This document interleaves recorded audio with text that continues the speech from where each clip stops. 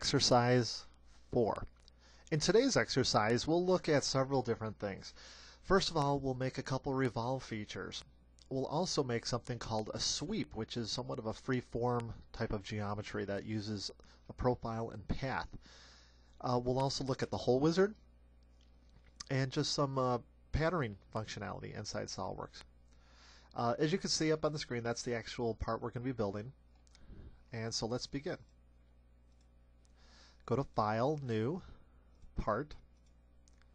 Again, as usual, make sure Tools and Options are set up for ANSI, and the units should be inch, pound, second, IPS, 1, 2, 3 decimal places. We begin by selecting the front plane, go to the Quick Launch Sketch, and we'll draw a profile. You could actually use a rectangle. Let's use a rectangle instead. And at the origin, find yourself there and click and drag out a rectangle. About 2 by 3 is fine around that area. Okay. Now the next thing we're going to do is we're going to go ahead and add some dimensions here. So I'm going to go to Smart Dimension and dimension the vertical line off of the origin. And that's going to be 3 inches high. All right. Now, one other thing that we're going to need here is we're going to need a center line. So go to your line tool and hit the little arrow to the right of it, find center line, and right at the origin, drag out a nice vertical center line that goes beyond your boundary of your box, and then hit Escape.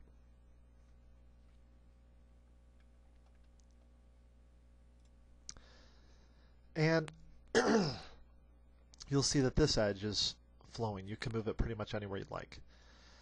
The next thing we're going to do is we're going to go ahead and add a radius, an arc onto this. So if we go over here, we could find a couple different types of arcs. The one we're looking for is called 3-point arc. I don't think we've ever used this yet for any of our exercises, so select that and glide up somewhere on the edge of the part and click and drag up. Now release it, and then you'll see you have a temporary arc showing there, like the dashed entity. What you do is you take your pointer, get on that arc, and click and hold it, and now you find you can drag it in or out. Now be careful, you don't want A to equal anything more than 100, it should be less than 180 degrees, so maybe like 130 or 140 is pretty good. And then let's add some dimensions to that. It's going to be 0.5.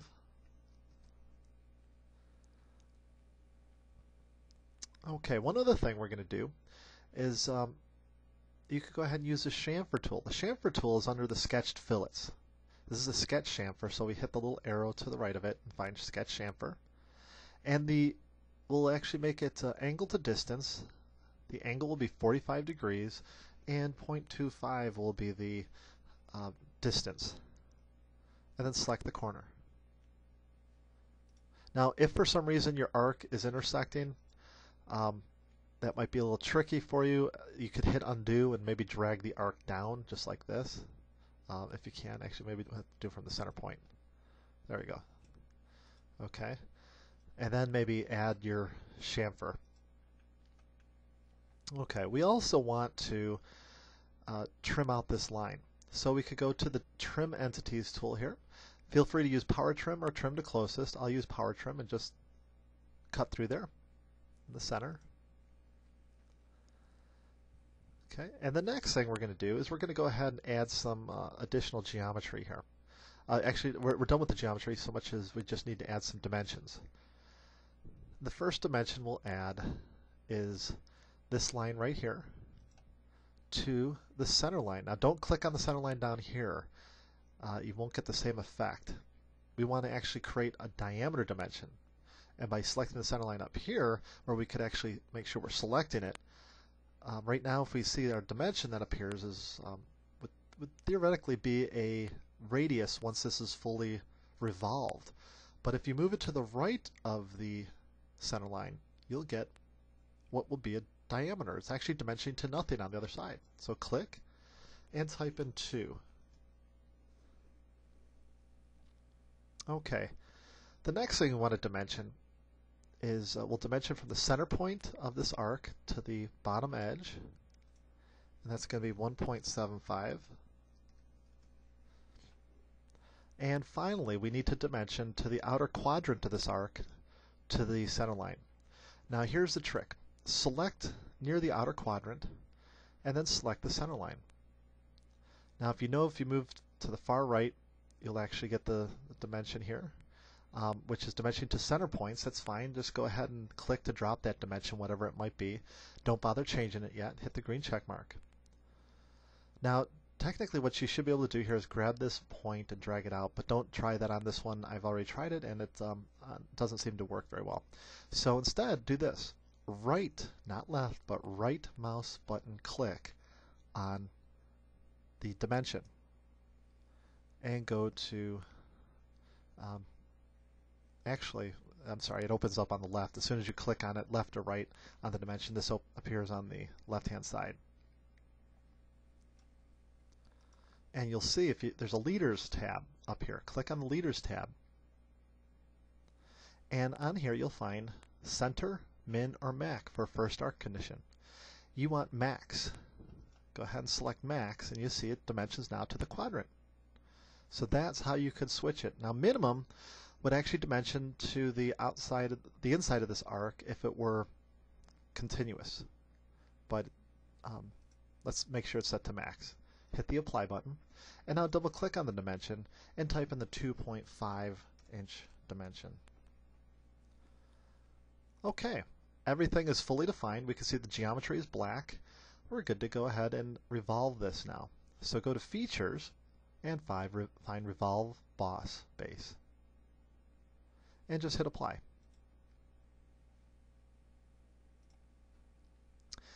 The next thing we have to do is we have to add a spoke coming out of here because this is going to be like a steering wheel. So let's go ahead and select the front plane again and go to Quick Launch. The next step is we go ahead and we select this front plane. We start our sketch on it, and let's go normal 2 and zoom out a little bit. Give yourself some room to the left here and proceed to take the line tool. Move your pointer over the surface of your model so it's centered, and you get a little inference line that appears right below your pointer and should infer to the origin. At that point, click and drag out a line about 2 inches. Now go over here to Tangent Arc and click on there and draw a tangent arc and make it a little less than 90 degrees. So A should equal maybe 80 to 85 or something like that. Now off of that, draw another one and drag it out in this direction. And then take your line tool and off of that, follow the tangency yellow dashed line to indicate you're locking in tangent. And then hit escape. Now select that line and make it horizontal. And so everything should have a tangent relationship. If you click on all these, you'll see little green boxes to indicate tangency, tangency, and tangency. Make sure that there's tangency, otherwise it might not work very well.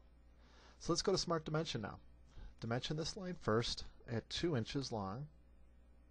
Dimension one of the arcs at 1 inch. And we could use our little trick again. If you hit escape, you could now hold Control and select both arcs. And over to the left here, you'll see equal. Make those equal. And then finally, dimension from this end to this end. Drag it straight up, and that will be 4. Actually, let me just undo that. That is supposed to be 4, but let's get some of these other dimensions in here. There's one more dimension that we need, which is 1.75 and 1 inch. So 2 dimensions actually. So from here to here, make that 1 inch. And then from this line to the bottom, make that 1.75. And one other relationship that you should add. See that this could be moved left and right. Select that, and then hold Control and select the origin. Make sure that those are coincident.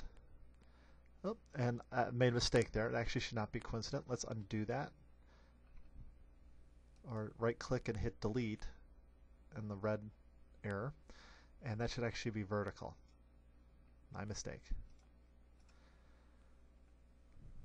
And then make sure that you make this 4 inches from end to end. And it should be fully defined now. Hit the rebuild button. And now go to reference geometry and plane, and we're going to create a new plane. This is another technique.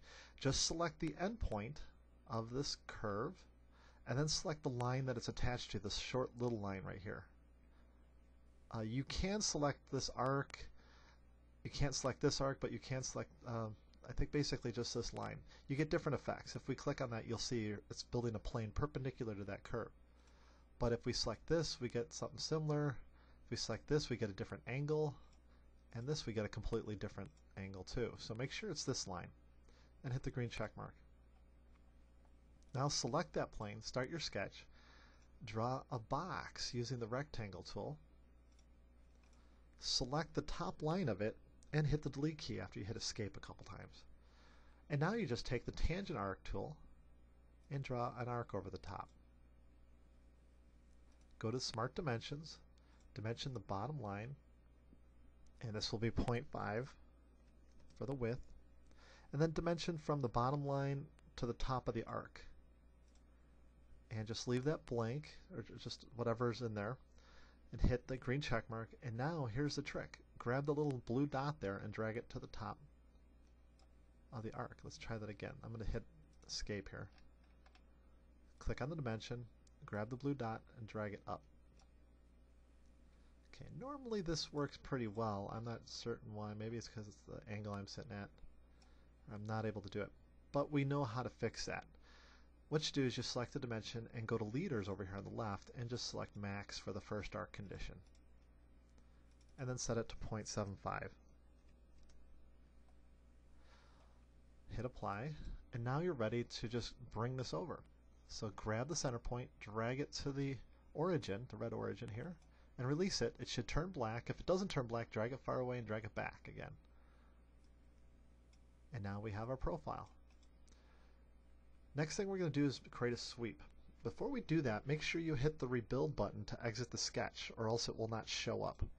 So hit rebuild up here at the top. Now go to sweep, and the first thing we need to select is the profile. The next thing is the path, and you should get a preview that looks like this. It will merge automatically with the body. Just hit the apply button. And now we'll add some fillets at the bottom.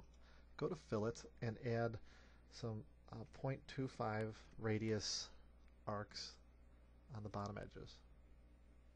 Actually, I'm sorry, I think those are 188, 0.188. Add one more fillet at 0.25 on the top edge here. Okay, you can hide the plane, just right click on it and select hide. If you don't hide it, you might run into some issues a little later. And now we're ready to create our circular pattern. For the circular pattern, we go to, it says linear pattern, hit the little arrow down below it, select circular pattern. The pattern axis can be an edge or a center line. In this case, we can select the bottom edge. The features to pattern will be the spoke and the fillets. Make sure you select the fillets. If you can't select them from the surface, you'll see over here in the top left corner, hit this little plus symbol, and you could select them from the feature tree. That pulls over the view. Now select 3 places, equal spacing should be activated, and hit apply.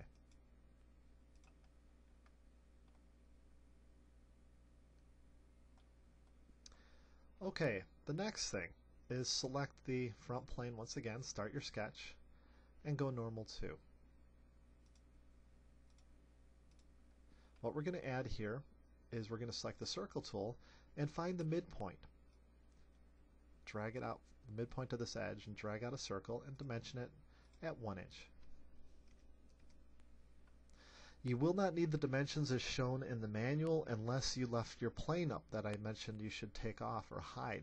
If you left your plane, you will not be able to find the midpoint most likely, and thus you'll be having to use the dimension that's given to you in the book to constrain it. To add that dimension would over-define this because this is locked into a midpoint. The relationship is in control here, not the dimension. So if I were to try and add a dimension like the book shows, it would give me an over-defined. In this case, actually, it didn't even warn me. It just went ahead and made it a gray dimension, which if I tried to double-click on it, would say the dimension is driven. Its value cannot be changed. So I'm just going to delete that. It's not necessary. One last item. Select the centerline tool up at the top here. Glide up to the origin and drag out a vertical centerline. And now you could go to Features, Revolve Boss Space, and hit the Apply button. The next step is we're going to learn how to use, actually we're going to put fillets on. Use the Phila Tool, 0.25, and you could select each individual edge, or what's easier, select the whole surface. It will fillet everything automatically. There's a benefit to that. In the event that we ever change the number of spokes, we don't have to go in and fillet each and every spoke, versus here you select the whole face, everything gets filleted no matter what updates come down the road. So for design intent purposes, the face in this case was advantageous. Now we're going to learn about the Hole Wizard. The Hole Wizard is a tool or toolbox inside SolidWorks that enables you to bring up several libraries of different types of holes. Let's go ahead and select it. Once here, basically you could select from the type of hole you want. You'll see that there's counter bores, counter sinks, standard holes, pipe taps, and customized holes. So if you make specialized ones, you could save them in the legacy hole area here. I'm just going to use the counter bore. And as we glide down here, you could select what type of bolt head you would want and things like that. That would be if in the event you're working in assemblies, you could actually have it automatically put in the bolt for you. In this case, it's not going to work because we're working in part files. But here we could select the size hole we'd like. I'll select the 5/8. We could select the end condition. Do we want to go through all or blind? So at a specific depth, maybe 1.1 inches. Sounds pretty good to me right now. And you could change any additional items that you might need to. Now to position it, there's a position tab. Click on the position tab, and now it says use the dimensions and other sketch tools to position the hole to the center. So what you can do here is, generally it doesn't always work very well trying to center it here. Let's try it. Nope, doesn't like it. Okay, so click over here, just off to the side, and then right click when you're out in the open here, and you'll find the select option. This takes you out of the sketch tool that it puts you in for putting points in. And now you could grab that and just drag it to the origin there. And if you want additional holes, you could go back and find the point tool right here. Click for additional places you might want additional holes. And voila. So I'm going to delete those though.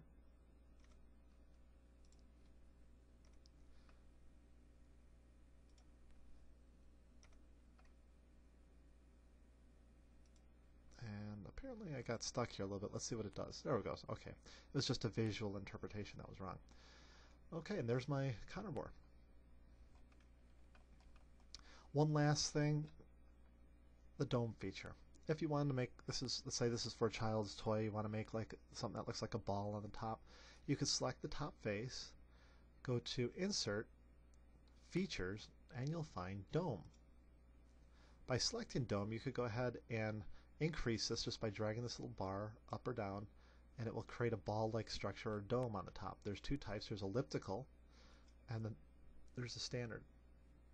Hit Apply, and you've just added a dome. And that concludes this exercise.